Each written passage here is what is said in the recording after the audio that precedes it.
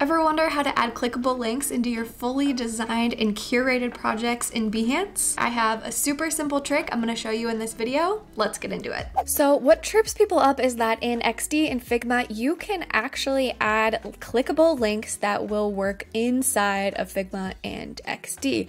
But when you export everything that you need to export for your case study in Behance, what you're exporting is PNGs or JPEGs, and links obviously cannot stay active in a JPEG or PNG, so you lose that interactivity. But there is a way to add clickable links into your projects right inside Behance. And I'm going to show you how to do this without losing this seamless and curated, designed, custom look that you worked so hard for. Let's dive deeper into this case study of mine to see exactly how I'm going to do this. Okay, so I'm zeroing in on this section here.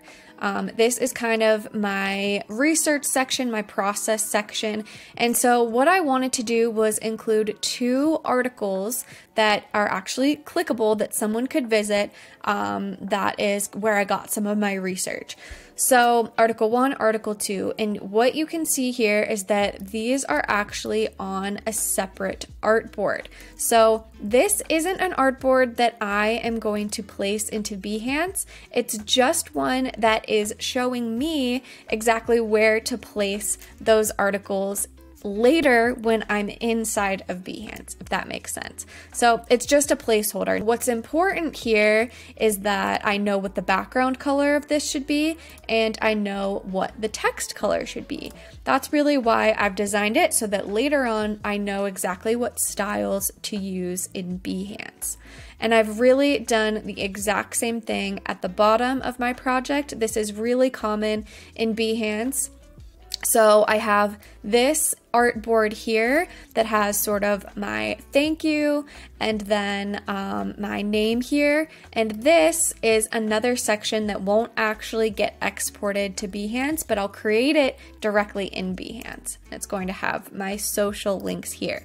So again, all that I'm worried about is I know what color this background should be and I know what color this text should be. Upload to Behance like you normally would. So what I would do is select all of these artboards, Command E, and export them.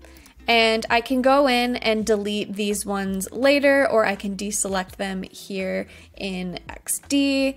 And then we are going to go into Behance. So I've already uploaded all of these images. I've just uploaded them by using this add content image block and then just selecting all of them and then actually going in and ordering them correctly. So how to do that is you can hover over this little icon here, reorder project, and you can see here that you can reorder any of the artboards to make sure they perfectly match with your XD or Figma file.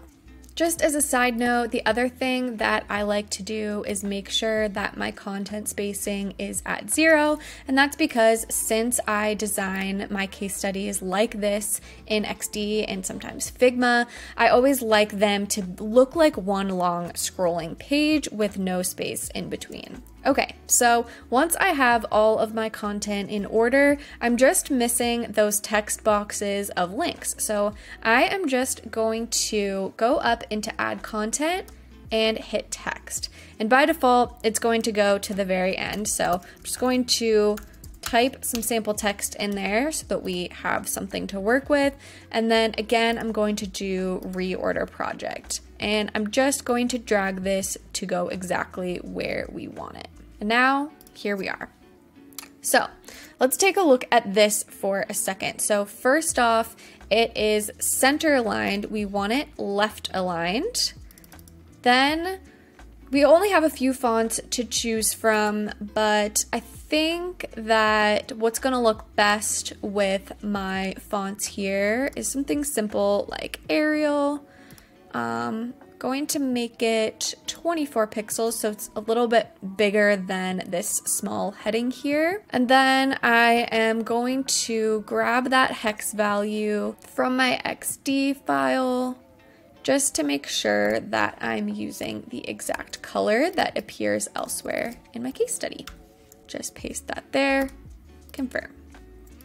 Okay, and now I am going to go find the actual text and links for my articles. So I'm just going to highlight this, click the link, paste my link there, and I always want it to open in a new tab. Then I'll do the same for this one.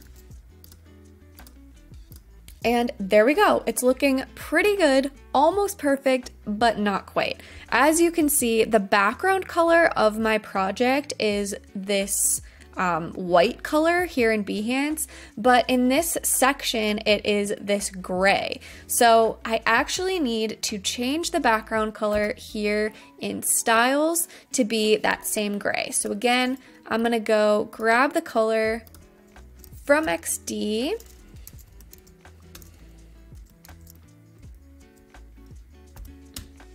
Okay. And now when we scroll down and find our links again, you can see that it looks completely seamless in here with these. So we can do view a preview. It's perfectly in line, and the background looks like the perfect color as well. So now we're just going to do the exact same thing at the end of my project. So I'm just gonna do text. And for this one, I do want it centered. And I don't love how close together these are, so I'm actually going to do a fun little emoji thing here. All right, I just added my links just the way I did before, and that's about it. Save your project and preview it so that you can test out your links and make sure they work how you want them to. If you like this video, you might also want to check out these 2 videos that I've also made about case studies, or this full course dedicated to teaching you how to write, design, and publish a UX case study of your own. I'll leave those linked for you below, so feel free to pop open the description box and check them out. Thank you so much for watching, and I'll see you guys in a future video. Bye!